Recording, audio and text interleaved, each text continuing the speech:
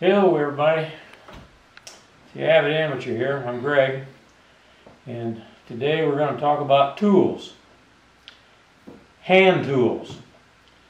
You know, you're out camping, dispersed camping, boondocking, you're all by yourself, you're totally self-reliant, you heard you need a shovel and a hammer, and if that's all you got, you're really not ready. So let's take a look to see what I take for hand tools. Well, the first tool you need is something to get you out there where you want to go. Now we've got a 4Runner TRD off-road. We have yet to go out on our first trip, but we're getting ready and we're getting excited. Next Monday's the day, a week from today. We have a place all picked out. We've been there, we scoped it out, and we're excited and we're ready to go. First time we've been boondocking in, well, I don't want to tell you how many years. More years than probably most of you are old. Alright, but anyway, since then we did a lot of camping on our boat. We had a boat, we had a sailboat. And we did a lot of camping on that boat, and I'm using my mind set as to what I needed on the boat, as well as what I needed, what I could remember some 50 years ago, what we took when we were tent camping and boondocking. So let me go over the tools that I think you're going to need. Well, the first tool that I want to talk about is this. It's a tire gauge, deflators. You know, you screw off the little valve cap on your tire and you put one of these on, and it deflates your tire to a preset. And then there's some valve stems and a little tool to take them out with. You know, lots of times you're going to be in mud, sand, or gravel, and you need to air down. So you need an accurate tire gauge, something to air down with. But as well as this though, you're going to need a pump to pump your tires back up. And I do have that. Okay, so that's the first thing you need. That gets you there. Okay, once you get there, you're going to set your tent up. You need something to drive the tent pegs into the ground. You need a hammer. This is just an old hammer. I got 2 or 3 hammers. I just picked an old one, beat up, in case I lose it. Why? I haven't lost much. Another thing you might want are some pliers. And I take 2 sets of pliers. I take a regular plier, and I also take one of these adjustable pliers. Comes in real handy. You're always grabbing a bolt that's too big for this, or something that's too big for this, then you need this. I don't know whether I ever use it or not. I hope I don't need it. This is a crescent wrench. It's an adjustable wrench. I've got 2 or 3 of them, so I thought I'd throw an extra one in. Need something to pry with. I can't tell you how many times I've put tent pegs in the ground and I've had to dig around them to get them out again. This you can hook right in there and you can pry it right out.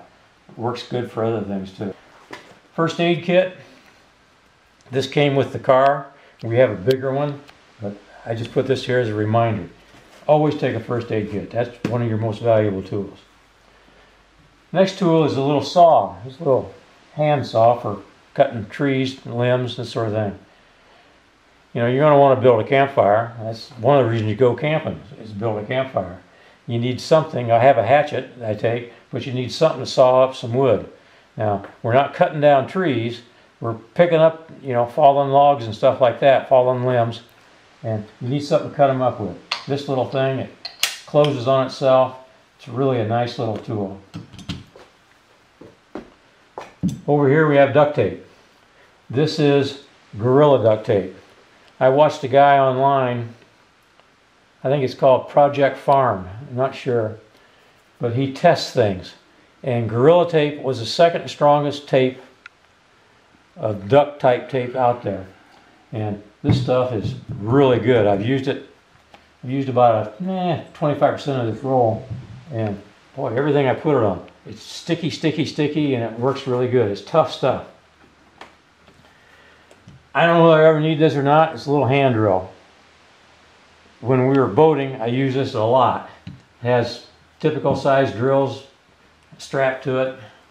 Just a little hand drill. You put it there and you just like that. I don't know, hope I never need something like that. But just in case, multi-tool.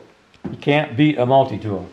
These things used to be really expensive, and you can still buy, forgot what brand it is, but they're about 50, 60 bucks a piece, but depending on which one you get. This one here I bought for about 12 bucks, I think it was, and it's more than adequate. It has all kinds of blades. It's even got a little pliers there. It's got screwdriver heads assortment. It works really good. It's a nice little tool. I was surprised at how cheap it was. Another tool I always have is a hunting knife. A sharp hunting knife. That's got almost a razor edge on it. You need a hunting knife. Another thing is some wire strippers and cutters and electrical tape.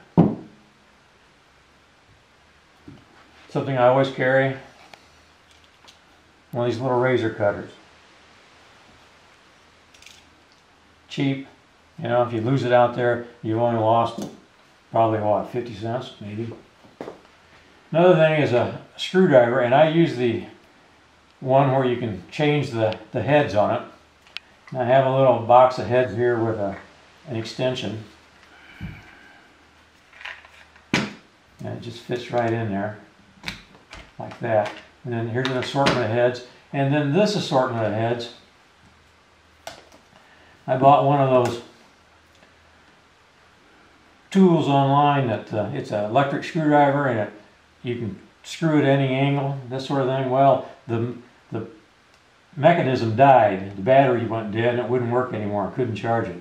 But I saved all the heads, and here they are. I've got a head for everything imaginable. And in this day and age, you need them. There's not just Phillips and slotted. There's Torx. There's all kinds of screwdriver heads that you need now. This has an assortment that will fit anything. So, and it's got a nice little pouch that I carry them in. So between these two, I should have plenty of stuff to tighten up any screw or add a screw or whatever. The last thing is cable ties. You just need them. I don't know what for, but you just need cable ties. This is a little pack of assorted cable ties. I think I got it at the dollar store for $1. Very, very cheap. Another thing I always want to carry is a paracord. And this is not only paracord, it has a hook, and on the other end it has a little ratchet. Boy, you can really yank things down. And ratchet straps. I carry 4 of those. And I use them to tie things down in the back of the SUV. If you have a wreck, you don't want anything flying and hitting you in the back of the head. And I've got 2 big heavy boxes back there that holds all this stuff.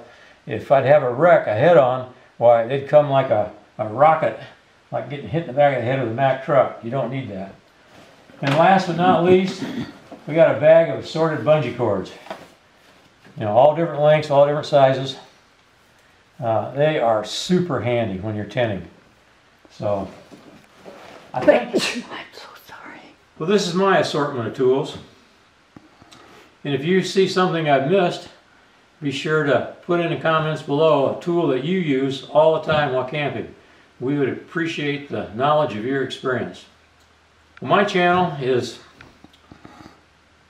boondocking, off-roading, e-biking, photography, and woodworking.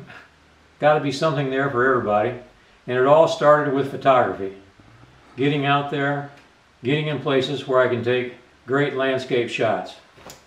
So I appreciate you watching. Be sure to give a thumbs up, subscribe, you know, all that good stuff. And pass it along here to people that you know. Maybe they've got good ideas too, or maybe they could learn something here. So in the meantime, you keep your shutter clicking and your wheels turning, and I'll catch you on a rebound. Bye now.